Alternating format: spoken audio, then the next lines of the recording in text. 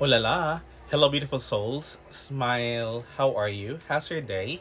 I hope you had a great day and you feel blessed and grateful today. So, earlier I was asked on my thoughts or reaction on a particular teacher who gone viral because of that particular segment or a game in Showtime. So, when I was asked about it, I honestly do not know about the video. I didn't know about that. I don't have any information or background knowledge about it. So I was asking the person of the context because it's hard to react on something that you lack knowledge or you lack information because you might have a tendency to, to give a wrong reaction on something. And I think it's also very wrong not to react on something you don't have any knowledge about. So that's why I was asking, can you give me a piece of information about it? So I was told that there was this teacher who joined a particular segment, a game in Showtime, and he was asked on a particular question, a general knowledge question actually, on who was the first woman president in the Philippines.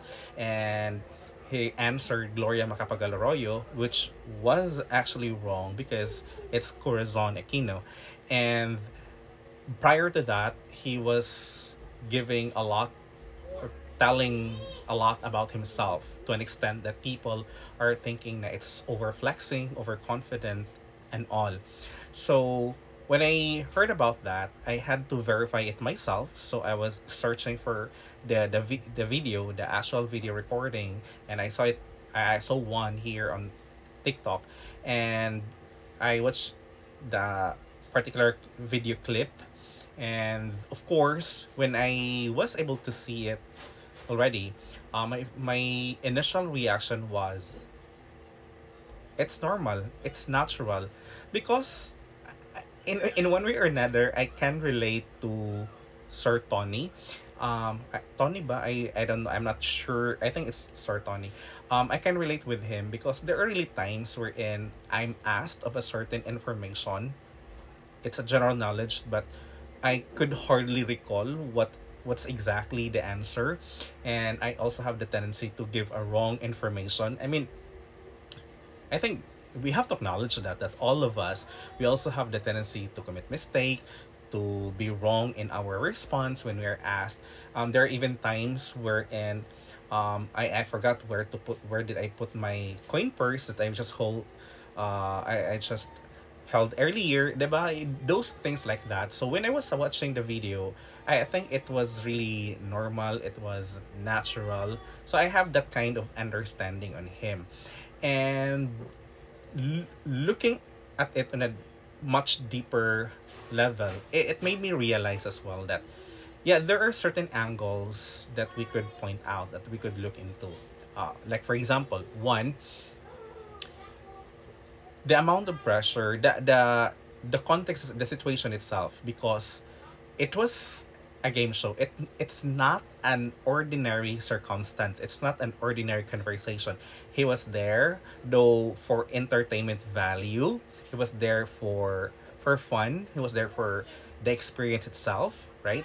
And but the reality is it's still a game. It's still a like there is a time element. So I think the time pressure in itself, I don't know exactly the rules, how many seconds do they have to answer a particular question, but the time element itself, it would give you so little time to think of the answer. So normally when you're asked like that, so you whatever comes first into your mind, that would be the answer that you are going to give without any full assurance that your answer is correct. That's one thing that I have to that I'm looking into. The situation itself, the condition, it was a game that his time pressured. Second, it's because he's a teacher. So when you're a teacher, people have this kind of, the social expectations that they put so much, diba? We put teacher, society always put the teacher on a pedestal. No, as believing that because you're a teacher, you have to know these things. Plus, it's a general knowledge, so you really have to know about it. But then again, we also have to recognize that not because he is a teacher, he knows everything. The teacher is not Teachers are not omniscient. They're not all knowing. Their knowledge also have certain limitations. And I've also heard in the video that he's taking his master's, he finished his master's and is currently taking his doctorate degree. So the way I look at it, um he's already exposed at the moment with complex things, complex ideas. And those simple things, the very basic ones, are actually covered, layered over and over with these complex ideas. So whenever he is asked with a very simple question, it will also take time to to unravel the answer because it's covered. So kumbaga, it's piled up, so you really have to dig deeper, though it's a simple recall. But that recalling would take time because what's on the surface are really the complex ones, so it will take him time to look at it, to really think of the answer. But of course, I also do understand people's reaction and where it's coming from, because when I look at in the video, when I watched the video clip rather, there was something also na I would have to say that there is a sense of justification on the people's reaction. Like people were saying that he's over flexing, he's overconfident, and he's building much about his credentials to an extent that he wasn't able to justify really how he is presenting himself, right?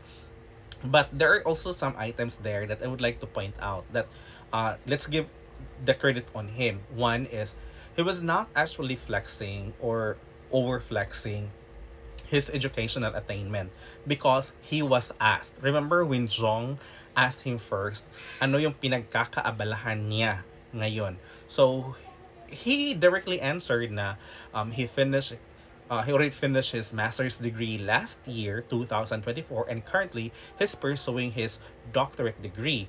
So that is a answer to the question, anong pinagkakaabalahan mo? Though and then he was also asked further, what is he taking or what is he pursuing? So he was telling naman or giving his answer na he's pursuing educational management or educational leadership. So it wasn't overflexing, he was just answering that question. However, when he was telling now about he was been teaching for 8 years, and then how noble the teaching profession is, I think that's unnecessary at that moment. And when he also mentioned that he was the representative of the Philippines when he was in Korea last year, and he was the only Filipino there, and so on, that was also unnecessary for me. So he may not say it because the more that it sets higher expectation on people, because he is providing unnecessary information that was not really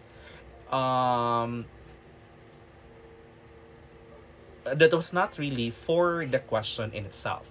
And then to an extent that the more you build up yourself, the more it sets the expectation higher.